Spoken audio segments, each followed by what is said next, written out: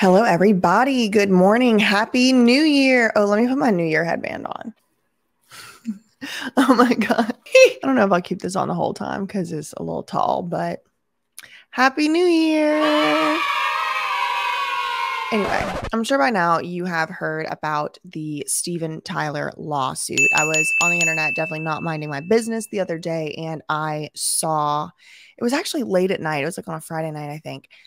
I saw Rolling Stone had just put out an article that said that Steven Tyler was finally being sued for allegations and frankly admissions that he had made over the past several years. Okay, this is distracting. Yeah.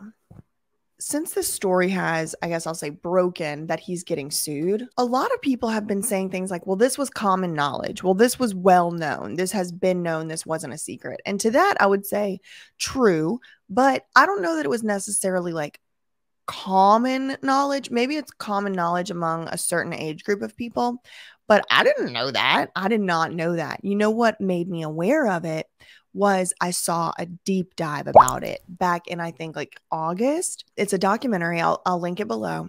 They kind of go through not only the actual allegations against Steven Tyler outside of this lawsuit, but they also read excerpts word for word from Steven Tyler's book. Steven wrote a book back in 2011, like a memoir. And in it, he says some disgusting things and frankly, like admissions. He basically admits to a lot of very, very disgusting behavior. Directly from page 140 and 141, Steven Tyler wrote, "She was 16. She knew how to nasty and there wasn't a hair on it. With my bad self being 26 and she barely old enough to drive and sexy as hell, I just fell madly in love with her." I have gotten my hands on the lawsuit, and I gotta admit, y'all, it was very difficult to find this lawsuit. I had to run searches through the LA court system.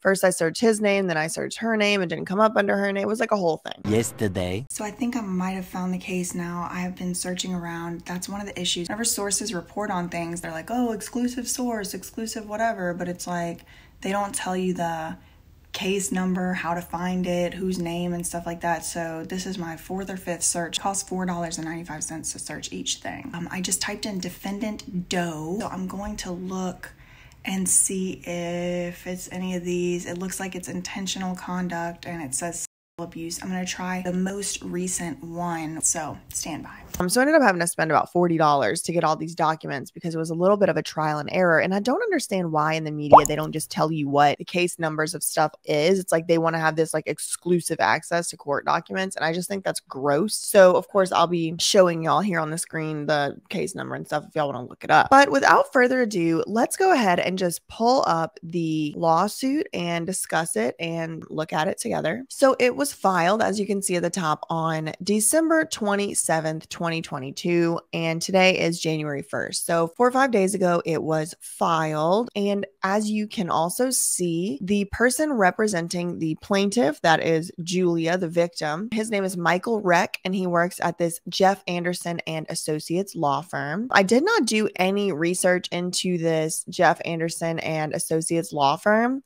but I think that they have represented victims against the Catholic Church because Julia, in her statement, actually, we can read her statement as well. She came out and said, you know, I've been admiring this law firm for the work that they've been doing, something about Catholic, but maybe they represented the Catholic Church. I don't know. We can look them up if y'all are interested. Here's the case number if you want to look it up yourself. Title of the document is Complaint for Damages for number 1, bleep battery, bleep assault, and intentional infliction of emotional distress. Now, intentional infliction of emotional distress is very difficult to prove. Before we get started, I want to address, people had been saying, you know, how is she able to sue over something that happened so long ago? Like, hasn't the statute of limitations expired? And yes, it had expired. But in 2019, the governor of California, Gavin Newsom, signed into law an act that allows victims of childhood abuse, such as this, to sue. It basically extended the statute of limitations. Basically, it opened a window for people who allege to be victims of this type of abuse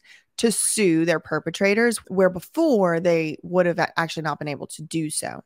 So that window of opportunity to sue was going to close and has now closed on December 31st, 2022. So yesterday. So the timing of this lawsuit comes right at the very, very finish line of that window of opportunity to sue that had been opened from the act that was signed into law. So she did make it in time, it seems, to do the suing, and she will mention that a little bit in this complaint. So without further ado, let's get into the text. So as you can see here, she does not name Steven Tyler or Aerosmith or anybody, right? She doesn't name names, but it looks like she's suing 50 separate entities or individuals. And there is something really weird about these defendants that I'll show y'all when we get to it that I've never seen before, but maybe, you know, it's common. I just never saw it before. So when you see plaintiff, you're going to think victim, you're going to think Julia Holcomb. Her name was Holcomb, but now she's changed her last name to Miss Lee. So plaintiff, that's her, is a survivor of childhood abuse, battery, assault, and this word, at the hands of Steven Tyler. He is defendant Doe 1. Now, there's also these other 2 through 50 that she lumps into one. But when you see defendant Doe 1, from what I understand, she's talking about Steven Tyler. So when plaintiff was 16 years old, Steven Tyler used his role, status, and power as a well-known musician and rock star to gain access to, groom, manipulate, exploit, assault plaintiff over the course of 3 years in numerous states across the country, including the state of California, County of Los Angeles. As a result, Steven's abuse and assault, Julia has suffered severe emotional, physical, and psychological injury, including humiliation, shame, and guilt, economic loss, economic capacity, earning loss, and permanent emotional distress. So then they discuss the jurisdiction and venue here. We have the jurisdiction to bring this case in this court, in this city, and all that. So here are the parties. Plaintiff is an adult female residing in Texas. She was abused as a minor. She brings this complaint pursuant to California Code of Civil Procedures, Section 340.1, as amended by that bill I told y'all about, Assembly Bill 218, for the child assault she's suffered at the hands of defendant. That's Steven. Thus, Julia's claims for damages suffered as a result of that type of assault are timely because they were filed 3 years within when the law went into effect, and she's over the age of 40. So she has filed a declaration from a mental health practitioner, which I think was sealed because I did not see that, and an attorney declaration for each named defendant in this action. The childhood abuse, harassment, and or assault of plaintiff occurred in numerous states around the country, including California in LA County. Then it goes on to say, Steven Tyler, the alleged perpetrator at all times mentioned, was an adult male individual. By 1973, Steven was a renowned and well-known musician, a leading member of a world-famous rock band. By 1973, he had acquired wealth, stature, and power as a result of his career and status as a rock star. This status afforded him particular power and influence over minors, including plaintiff. Julia alleges that the true names and capacities, whether individual, corporate, associate, or otherwise, of defendants, named herein as Does 2 through 50, are unknown to her, who therefore sues the defendants by such fake names. So basically she's saying, I don't know their true names, but I'm going to amend this complaint to put in their true names and what their jobs were and stuff after I've been able to figure out what exactly all their names were. Oh yeah, I remember there was this guy or this girl or this lady or whatever. I don't remember their names, but there's definitely like at least 50 people. And then once I'm able to get through a little bit more of the discovery phase, I'm going to amend this complaint and put those people's names in this complaint. So she's saying, I'm going to name names, but right now I can't remember all them names.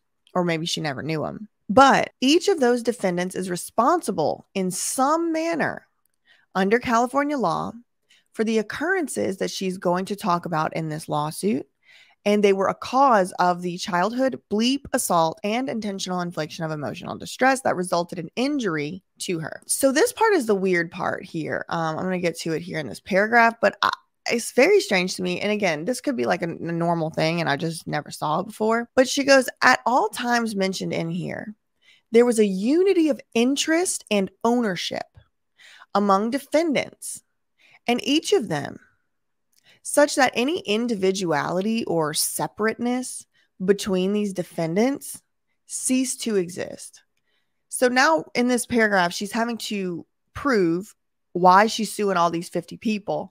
Because, you know, whenever they come in with their lawyers, they're going to be saying, well, that wasn't me. That was Steven Tyler. So she's saying, no, no, y'all were all acting together. And then look at this next part. Defendants, and each of them were the successors in interest and or alter egos of the other defendants. Each of them, in that they purchased, controlled, dominated, operated each other without any separate identity. Again, this could be normal words and verbiage for this type of lawsuit, but I've never seen personally this alter egos in any court filing.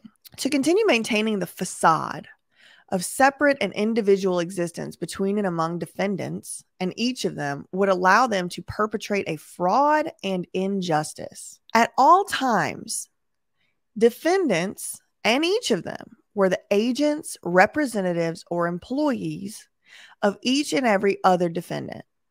In doing the things hereinafter alleged, defendants and each of them were acting within the course and scope of their, again, alternative personality, capacity, identity, agency, representation, or employment, and were within the scope of their authority, whether actual or apparent. So I'm not really sure what this whole thing is about. Like, defendants were the successors and or alter egos of other defendants. They didn't have any separate identity. And in doing things that they did that I'm talking about in this complaint, they did so in the scope of their alternative personality. I have no idea what that's about. If you are a lawyer familiar with this type of allegation and this type of complaint, if you could comment below if you ever seen anything like this. Is this normal? Is this common? Because it's kind of strange to me. So they go on to say, plaintiff, that's Julia, is informed and believes, and on that basis alleges that at all times mentioned in here, each of them were the managers, trustees, partners, servants, joint venturers, shareholders, contractors, or employees of each and every other defendant. And the acts and omissions in this complaint were done by them, acting individually through such capacity and within the scope of their authority and with the permission and consent of each and every other defendant.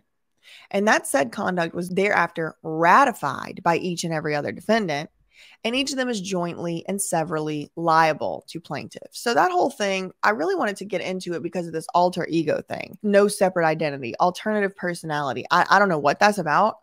It seems very strange. But paragraphs 8 and 9 are just Julia saying, this is the reason I'm suing 50 people. It's not just Steven Tyler. It's all 50 of these people. They all acted together. And even when they were acting individually, each and every one of them therefore went back and ratified and basically made it okay and consented to that behavior. So therefore, they're all liable to me as a victim, and they're all just as liable as Steven Tyler. So now this part, I will give y'all a little bit of a warning. It is a little bit grotesque, and it's not for the faint of heart. I am such a faint of heart type of person, but I feel like it's important to discuss these types of cases. So if you are thinking you might be a little upset, then I would ask you to excuse yourself for the remainder of this video, because we're about to get into some stuff. Now she's about to lay out the facts. The first part here is minor plaintiff meets Steven Tyler and is assaulted by him. So now we're going to get into how they met. In 1973, she came to know an individual who was well known in the music community as associating with girls and young women who would become accessible and susceptible to famous musicians. And this is something that we learned about in the deep dive. If you haven't watched it, I would suggest that you do go watch it.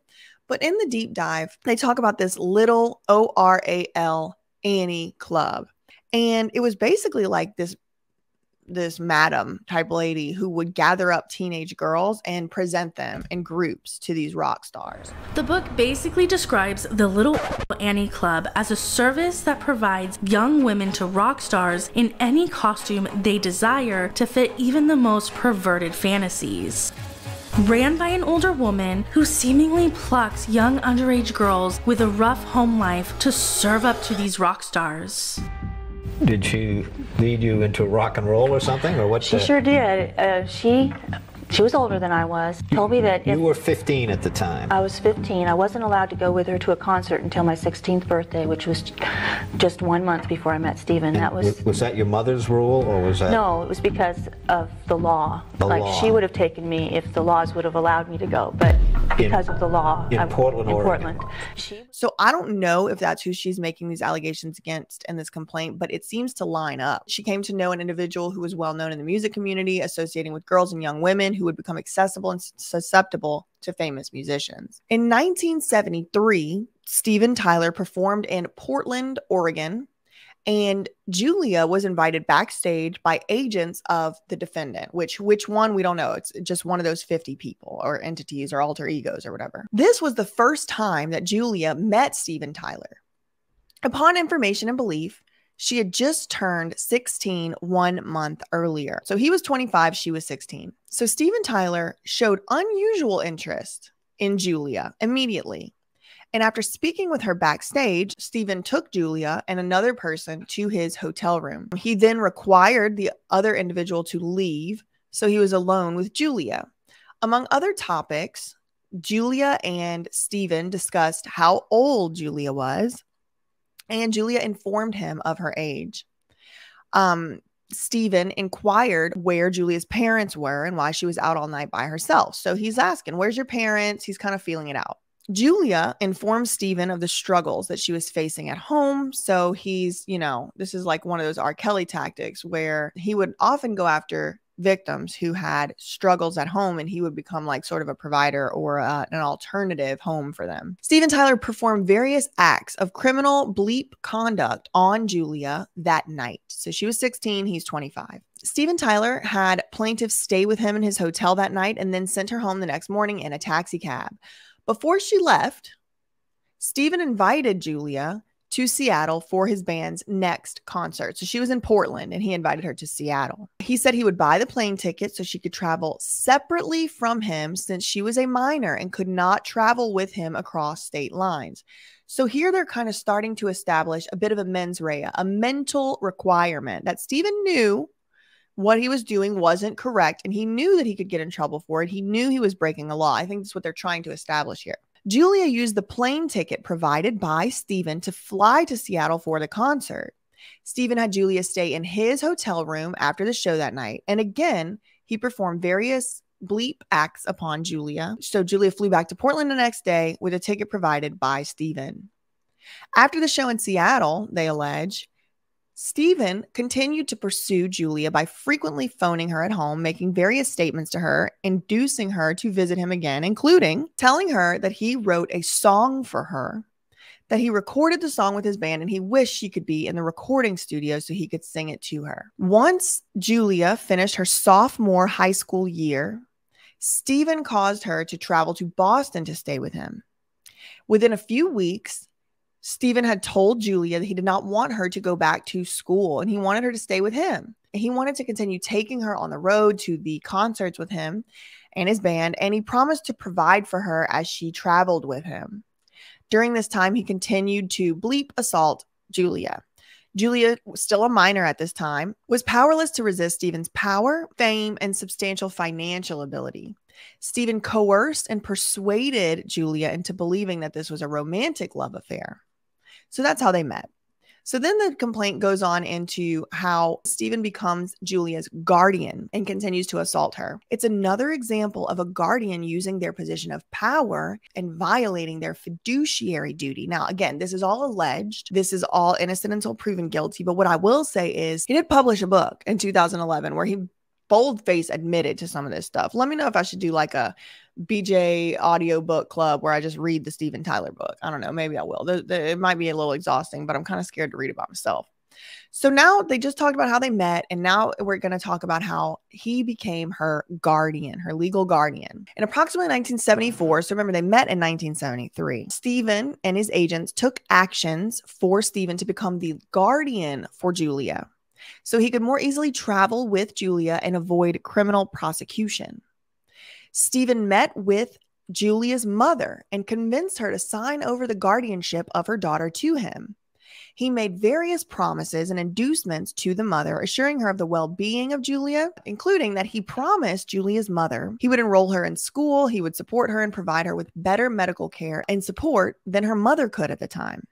He did not meaningfully follow through on those promises, and instead he just continued to travel with her, assault her, and provide alcohol and drugs to her.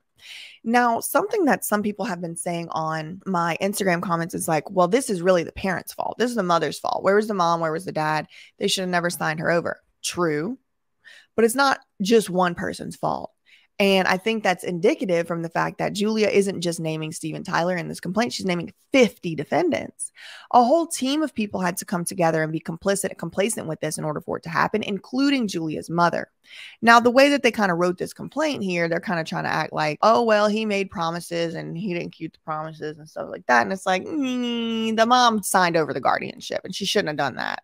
But she did. And so let's get into the next part of what happened after that. And again, if this type of content right here where the cursor is right now will make you upset, I again encourage you to leave and excuse yourself from the video. Okay, so the next part we're going to talk about here is Julia gets pregnant and then she is coerced to go ahead and terminate it. So approximately 1975, so this is like 2 years after they meet, Julia became pregnant as a result of these bleep acts by Steven Tyler, causing him to be simultaneously both the father of plaintiff's unborn child and her legal guardian.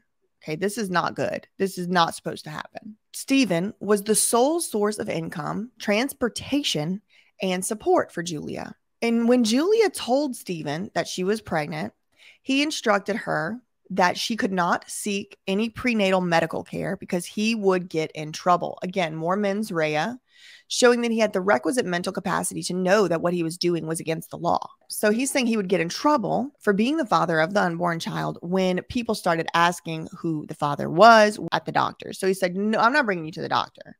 I'm not bringing you to get no kind of medical care because I'm going to get in trouble when people start asking who's the dad. Julia continued to follow his instructions and commands, and he continued to woo her and exert undue influence over her by, among other things, informing her that he's writing these songs about her and recording songs about her, referring to her and inspired by her. Okay, so then approximately in the fall of 1975, when Julia was pregnant, Steven was touring with his band and left Julia alone at home in the Massachusetts apartment. He left her with not a lot of food, not a lot of money, and she did not have a car. She didn't have a car, so she was basically stuck in this apartment in Massachusetts while Steven was out on tour with Aerosmith. While she was there, a fire occurred in the apartment, and she lost consciousness from inhaling smoke. She regained consciousness in a Catholic hospital with Steven by her bedside. Medical staff informed them that Julia would make a full recovery and that the baby was not harmed. But Steven still pressured her and coerced her into terminating by threatening that he would send her back to her family and cease to support and love her if she did not terminate. Agents of Steven were present and they actually assisted with the arrangement for the termination, which needed to be performed at a different facility because the facility she was at was a Catholic hospital and they don't be doing that kind of thing over there. Julia relented, she gave in, and the termination was performed. So the next part of the story, there's not one part that's worse than the others, but like imagine like you go through all that and then years and years later, it's brought back up in this way. Let me show you what I'm talking about. Julia made a conscious decision to leave and escape the music and drug-addled world, seeking to be free from the sex culture created by Steven Tyler and the industry. Now, y'all remember, this is a Lou Taylor client, and Lou Taylor likes to act like she's Miss Christian of the Year award over here, Miss Christian Lou Taylor. And this is the type of clients that she's representing. So again, it's not a secret that this is how Steven Tyler was acting. It's not a secret that this is almost the brand of the band. Like people know this. It's almost common knowledge as far as a whole age group of people. So Miss Christian Lou Taylor, this is her type of clients, and this is the company she likes to keep apparently. So it says, Julia returned back to her home in Portland over the years and she rebuilt her life. She got her GED because remember, she dropped out of high school to be with Steven. She attended college and she became active in her Christian faith. She met her husband, she got married, she started a family, and she started to repair her soul through faith and family. Julia became deeply devoted to the Catholic faith, which celebrated the sanctity of life as she sought comfort, counseling, and solace with her priest. So basically, Julia becomes a Catholic, kind of like a deeply devoted Catholic. And if you know about Catholicism, maybe you don't, they're very anti, terminating pregnancies in this way. And it looks like she went ahead and fell in line with those beliefs. And that's fine. I agree that everybody has the right to their opinions on these types of issues, especially whenever it's somebody who's actually been affected by the issue. So we don't all got to agree. But it basically says, now she would never do such a thing. And she maybe is ashamed of it. As a result of this abuse, she kept her private shame in silence and secrecy. So she was ashamed of what she did, and she changed her mind on that and stuff, which people are allowed to do if they want. And she went about her life. She got married, she had kids, she was Catholic, she was doing all that stuff. Look at the next paragraph. That life was shattered when Stephen made widespread publications and statements for profit. The callous behavior by Steven Tyler included publishing his memoirs and books, describing his abuse of Julia without her knowledge. She didn't even know what was coming out, and without her consent. The memoirs characterized the child bleep assault of Julia as a romantic, loving relationship, but she didn't know this book was coming out. He made statements in the book with the intent of garnering various benefits, including fame and financial benefit, for himself, his managers, agents, publishers, without the consent or permission of plaintiff, and to her detriment. So again, I'm wondering, in 2011 or whatever, when this book came out, was Lou Taylor one of the managers, agents, or publishers? Because if she was, she's literally profiting off of a book of a man doing this type of stuff. And she's one of the most powerful agents in Hollywood. As a result of Stephen's statements and writings, Stephen imposed involuntary infamy upon Julia. She suffered and continues to suffer deep emotional harm as a result. This involuntary infamy and public dissemination of her assaults has aggravated and exacerbated the harm caused by the assaults and continues to prevent healing of the trauma, and it has created additional trauma. His memoirs and statements confirm and confess the crimes he perpetrated upon plaintiff, including, this is gross. I'm going to read it, but buckle up. This is what Stephen said about Julia in his memoir, according to this lawsuit. She was 16. She knew how to nasty. With my bad self being 26 and she barely old enough to drive and sexy as hell, I just fell madly in love with her. She was my heart's desire, my partner in crimes of passion. Look, this is very interesting that I don't mean to laugh at it to make light of it. It's just very uncomfortable. He said, I was so in love, I almost took a teen bride. I went and slept at her parents' house for a couple nights, and her parents fell in love with me, signed a paper over for me to have custody so I wouldn't get arrested if I took her out of state. I took her on tour with me. So this is from the book. Let me look something up. Steven Tyler, let me see when the book was published. So the book was published January 3rd, 2012. Let me see how old Steven Tyler was in 2012. So I just typed in Steven Tyler 2012. I don't know if all these pictures are actually from 2012, but at the time that Steven Tyler wrote this book, he was 64 years old. Okay, 64 years old when the book came out in 2012, mid 63. So this is kind of like a whole nother issue for me, is that when the book was published, Stephen was in his 60s. He was in his 60s. So when this abuse allegedly occurred, he was in his 20s, which I still am he knew he could get in trouble. Even if it wasn't a moral or ethical issue, he knew it was a legal problem.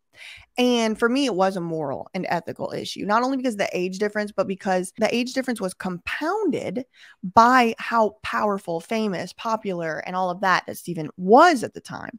Top of the fact that he knew that Julia didn't have a very strong home life and all of that. Steven Tyler was 60, 63, 64 years old when he wrote these words. She was 16 and she knew how to nasty. With my bad self being 26 and she barely old enough to drive and sexy as hell, I just fell madly in love with her. He's still in his 60s talking about a 16-year-old like this. I find it to be grotesque. So he gets into taking her on tour with him. Now let's move on to the next paragraph. By including Julia's name in the book's acknowledgments, he left readers and the public without any doubt as to Julia's identity. Soon after, Julia was in line at a grocery store and saw a picture of her own self on a tabloid that referred to her as Steven Tyler's teen lover. The caption under her photo read, "She was 15 when they fell in love. He's described her as having more legs than a bucket of chicken." Attempts to contact Julia have been unsuccessful. So she went on back about her life. She was being a Catholic. She got married. She had kids. She did all this stuff. And then one day she's just in the grocery store line and sees herself on a tabloid as Steven Tyler's teen lover. The article went on to describe certain details, including the fire that nearly killed her and the coerced termination. These were now published along with her status as a victim of assault, subjecting her to involuntary infamy. Steven's ongoing pattern of conduct, including lurid references about her, his public statements, his publications, the widespread public interest of his actions, violated Julia's privacy. It required her to make apologies and disclosures to her husband, her children, her family, her friends, that she never would have if it were not for the malicious publication of her details in Steven's book. Julia has suffered specific and additional trauma and damages because of the public statements made by Steven. Steven knew, or should have known, that him publishing the private details of Julia had subjected her to public ridicule, harassment, trauma, aggravation, and continuation of the harm caused by the original assault. As a result of all of this assault, harassment, and abuse, Julia has suffered personal physical injury and will continue to suffer psychological, mental, and emotional distress, including but not limited to depression, anxiety, anger, agitation, loss of appetite, trouble concentrating, feeling degraded, loss of enjoyment of life, guilt, shame, humiliation, embarrassment, fear, fatigue, helplessness, loneliness, nightmares, PTSD, impairment of relationships, loss of self-esteem, sleeplessness, stomach problems, stress, difficulty with trust, and all associated financial or economic injury. These damages were all suffered as general, special, and consequential damages in amount to be proven at trial, so we don't know how much money it's going to be yet. We need experts to weigh in, but no less than the minimum jurisdictional amount of the court, which I don't know what the minimum jurisdictional amount of the court is. So the first cause of action is bleep battery against all defendants, so all 50 of them. Julia realleges and incorporates everything above.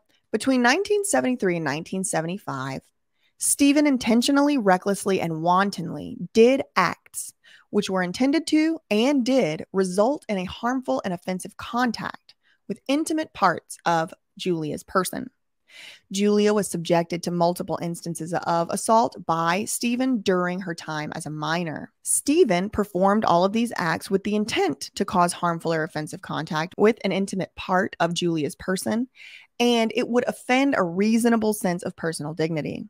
Further, these acts did cause a harmful or offensive contact. So he knew it was going to be harmful, offensive. The acts were harmful, offensive. Any reasonable person would think they were harmful, offensive, and it did in fact cause harm and offense. These acts constituted criminal conduct pursuant to the California Penal Code. Now, this is important here because she is suing in the civil court, but she's saying this was crimes. She's saying it's not just this, oh, I can sue him thing. He actually also violated the criminal code, the penal code. Because of Steven's position of authority over Julia, and because of Julia's emotional and mental state, her young age, she was unable to give meaningful consent to these acts. As a direct result of Steven's actions, Julia sustained serious and permanent injuries to her person, all of which are damages in an amount to be shown at trial. In subjecting Julia to the wrongful treatment that is described in this complaint, Steven acted willfully and maliciously with the intent to harm Julia, and in conscious disregard for Julia's rights, to constitute malice and oppression under California Civil Code. Plaintiff is entitled to the recovery of punitive damages in the amount to be determined in the court against Steven and a sum to be shown according to proof. So that's the first one, battery. So battery and assault are two different codes. So this is the S, assault. Each count has to be proven in its elements. That was battery. Now we're getting to the assault. So Julia realleges everything she already said. Paragraph 35. Stephen, in doing the things that are alleged in here, including intending to subject Julia to numerous instances of abuse, molestation, he intended to cause the harmful or offensive contact with Julia's person, and he intended to put her in imminent apprehension of such contact. So that's probably the definition. Julia was put in imminent apprehension of a harmful or offensive contact by Stephen, and she actually believed that he had the ability to make the contact. Julia did not consent to this intended harmful or offensive contact with her person because she was a minor. She lacked the ability to consent meaningfully to contact with any person under the statute, right? We're talking about the statutory code, which would say that if you are a minor in California, you do not have the legal ability to consent. Now, if you think about it also, I mean, he was her guardian. Like that adds a whole nother level onto this. In doing the things that Julia alleges in this complaint, Stephen violated Julia's right of protection from bodily restraint or harm and from personal insult. In doing the things that we talk about in the complaint, Stephen violated his duty pursuant to California Civil Code 1708 to abstain from injuring the person of the plaintiff or infringing upon her rights. And I think this is the guardian. I think I jumped the shark on that one. As a result of the above described conduct, Julia has suffered and continues to suffer great pain of mind and body, shock, emotional distress, physical manifestations of emotional distress, including embarrassment, loss of self-esteem, disgrace, humiliations, and loss of enjoyment of life. She has suffered and will continue to suffer and was prevented and will continue to be prevented from performing daily activities and obtaining the full enjoyment of life. She will sustain loss of earnings and earning capacity, and or she will continue to incur expenses for medical and psychological treatment, therapy, and counseling. And then Julia goes on ahead and alleges that Stephen's conduct was oppressive, malicious, despicable.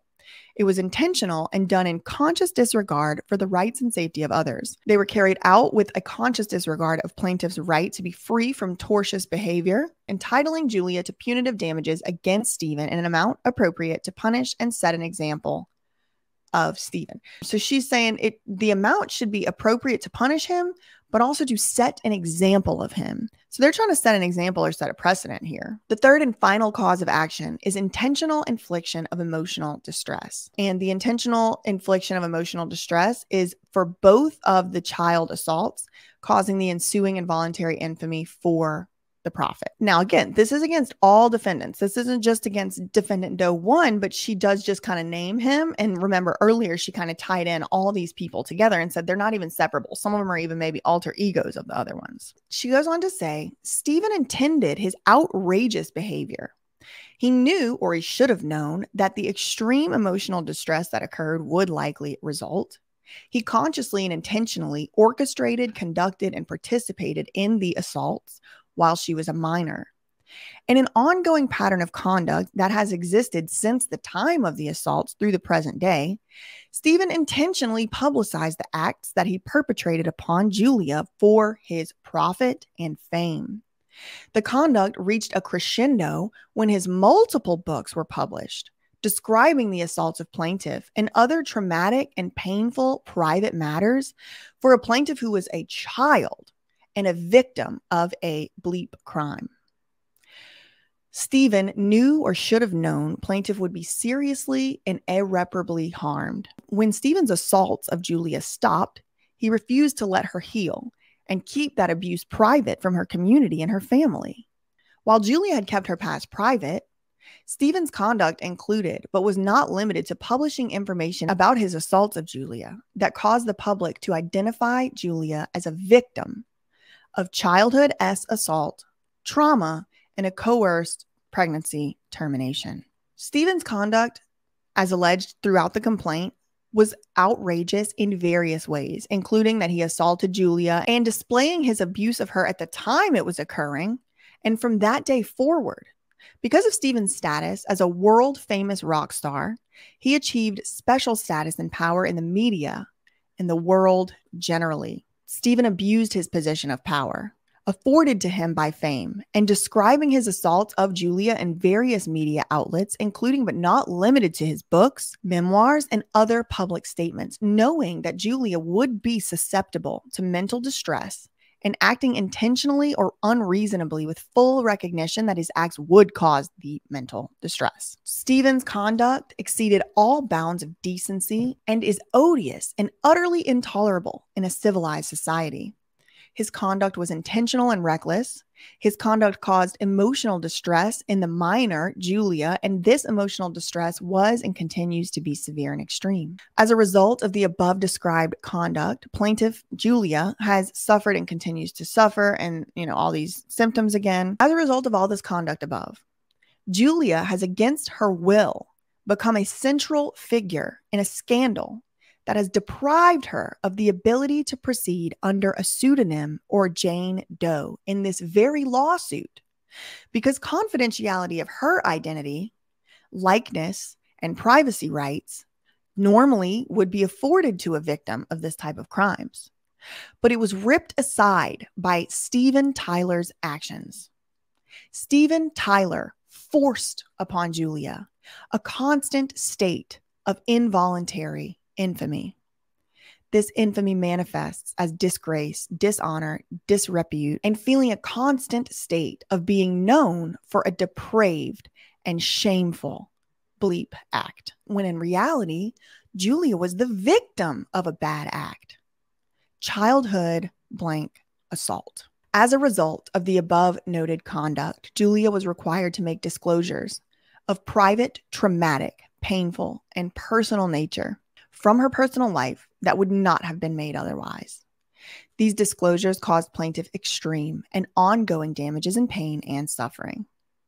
So then they go on to the prayer for relief and say, Julia prays for judgment against defendants, all of them, as follows: for past, present, and future general damages in an amount to be determined, special damages, future lost earnings, economic damages, any appropriate statutory damages, including attorney's fees, the costs of the suit, the court costs, pre and post judgments and interest as allowed by law, attorney's fees pursuant to the statutes and otherwise allowable by law, for exemplary damages, meaning make an example out of him, punitive damages in an amount to be determined at trial, for disgorgement of all monies and profits derived from defendant's memoirs, statements, and publications. So she wants money from the memoirs that he made because she was involuntarily outed as the victim, and for such other further relief as the court may deem proper. That is the end of that particular lawsuit filing. I know this video is getting long, but this is such an important issue. I really want to put in here along with it Julia's public statement. So Julia has released, the victim here, the plaintiff, has released a public statement through her lawyers. She has said in the statement that this is going to be her only statement on the matter. So I want to pull that up and read it. I want it to live historically along with this complaint because I think it's important to allow her to have her voice. And this is the way that she has chosen to express her voice outside of the courts. Below is the official statement from courageous survivor Julia Misley, formerly Julia Holcomb, regarding her experience of being groomed, exploited, and abused by a singer of a world-famous rock band as a minor. She says, "My name is Julia Misley, formerly Julia Holcomb. I am making this statement because at the age of 65, I have discovered that through a recent change in the law, I have a new opportunity to take legal action against those that abused me in my youth.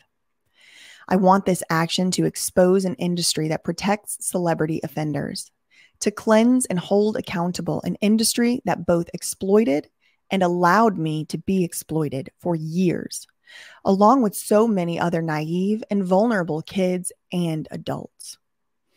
Julia says, "Because I know that I am not the only one who suffered abuse in the music industry, I feel it is time for me to take this stand and bring this action to speak up and stand in solidarity with other survivors. I hope that from this action, we can make the music industry safer, expose the predators in it, and expose those forces in the industry that have both enabled and created a culture of permissiveness and self-protection of themselves and the celebrity offenders among them. The complaint that has been prepared by my legal team recites in legal terms the trajectory of my life from early struggles to exploitation by Steven Tyler, the music industry, my escape from that world, my recovery and transformation, my restoration of spirit through faith, the building of a family, and the rebuilding of my life. The complaint also recites how Tyler, for profit and more fame, re-traumatized me and my family. I am grateful for this new opportunity to take action and be heard. My own recovery came through my Catholic faith. For years, I have watched Jeff Anderson and his firm make a difference in creating a safer place in the Roman Catholic Church and in faith communities across this country. I've been able to see how things within the church have improved because of those legal efforts. I recently learned that the law in California opened a window of opportunity for me and other survivors to bring action and to have our voices heard in a way that we had not before. And that led me to Jeff Anderson and his team. I believe that together we can make a difference, my voice can be heard, and become a part of the cleansing of an industry that needs to be both exposed and held accountable. I am publicly releasing this statement with the intention of making no further statements or interviews. Please contact my legal team, Jeff Anderson and Associates, with questions and requests. And we have Jeff Anderson, Mike Reck, and Karen Menzies for the contact information. So that is all that I have for today as far as reading the complaint and going through the allegations. It is pretty vile. It is pretty bad. And to be honest, I don't love talking about it, but we have to, because just like Julia said, this is an industry that needs to be cleansed. Now, she says for her, that was through her Catholic faith. Through others, it may be through a different method and a different route. But we do need to start calling this stuff what it was. This was not a romantic love affair. And this is why we have laws that put the age of consent around 18. Now, we could certainly get into arguments whether the age of consent should be raised, should be lowered. The reality is a lot of people make decisions when they are 16, when they are 15, when they are 17, that once they reach adulthood, once their frontal lobe is fully developed, they realize exactly all the variables of the situation that they were not able to realize when they were in it. For all of the complaining that I do about statutory changes and lobbyist groups changing laws, I have to acknowledge that I believe, in my personal opinion, that this law being changed, this window of opportunity being opened, was a good thing, especially in this particular case, in this particular instance, because Julia maybe would have been fine to just let this whole thing go. She did not tell the people in her life about all of this stuff because she was ashamed. Now, I don't believe that Julia should be ashamed of what happened because it's explainable and it's justified based on the circumstances of what had gone on. But if Julia is ashamed, who the hell am I to tell her as the victim of these crimes that she shouldn't be, right? So who am I to tell her how she should handle the situation now as a grown adult? But Steven then later on came out and published his memoir just 10 years ago that named Julia. She was on the front page of tabloids. At that point, she was trying to be like this devout Catholic. She had a husband, she had kids, she had her whole thing going on. And it's like, I can't imagine how that's fair for him to continue dragging this up, but it's not fair for her to be able to sue for it. I'm very pleased that Julia was able to get her complaint filed in time. And I am certainly looking forward to following along on this case. I definitely am interested in seeing what Steven Tyler's lawyer's reaction to this lawsuit is going to be. And I am certainly looking forward to the outcome of this case. Now, I will say a lot of cases of this type end up getting settled. NDAs or non-disclosure agreements are filed. And I can imagine that that is a possible eventual outcome here. From a sort of selfish perspective, I would like for this case to go all the way. I would like for Julia to win. I would like for Steven to have to pay her a lot of money. But from a human perspective and an empathy perspective, I can totally understand how it will be painful and traumatic for her to continuously go along with this lawsuit, because we see how victims and alleged victims are treated in lawsuits and how the questions go and how they're re-traumatized and re-abused in these cases. So Hopefully it doesn't end up happening like that for Julia. I'm hoping that she has a very supportive team around her, both legal team and family and community. I'm hoping no one is judging her, making her feel ashamed or humiliated or embarrassed about this stuff, because frankly, in my opinion, she should not feel that way. It's clear to me that she was not around a bunch of adults who had any damn sense. They were signing away her legal rights to some grown man who was, doing drugs and drinking and had every other thing going on. She wasn't taken care of. She wasn't cared for. She wasn't protected. And I am standing with Julia. Listen, we definitely disagree on a lot of stuff. I haven't done a lot of research on Julia, but the research I have done shows that politically, we do not have the same opinions. Ethically, morally, we don't even seem to necessarily have exactly the same compass, but that doesn't matter. What matters is she was wronged and she deserves justice. And at the very minimum, the story deserves to be told for what it is and not covered in this smokescreen of, oh, it was a romantic relationship. No, it was not. It was coercion and it was abuse. I stand with Julia, and I hope that she is able to get some peace of mind, some version of justice. And if she can't get either one of those, I hope she does get a lot of money. Money doesn't buy happiness, but it does send a message to the rest of these people who think that they're going to keep acting like this. The tides have turned and the times have changed. This wasn't no, she was 16 and knew how to nasty. That's disgusting. It's vile. It's depraved and deranged. Let's start calling it what it is, y'all. Because if we don't, we are doomed and condemned to repeat this over and over. This child abuse. And I will be damned if I leave this world not having done every single thing that I could to change that culture, starting with highlighting cases like this. In the meantime, facts ain't defamation. Love you, mean it. Okay, bye.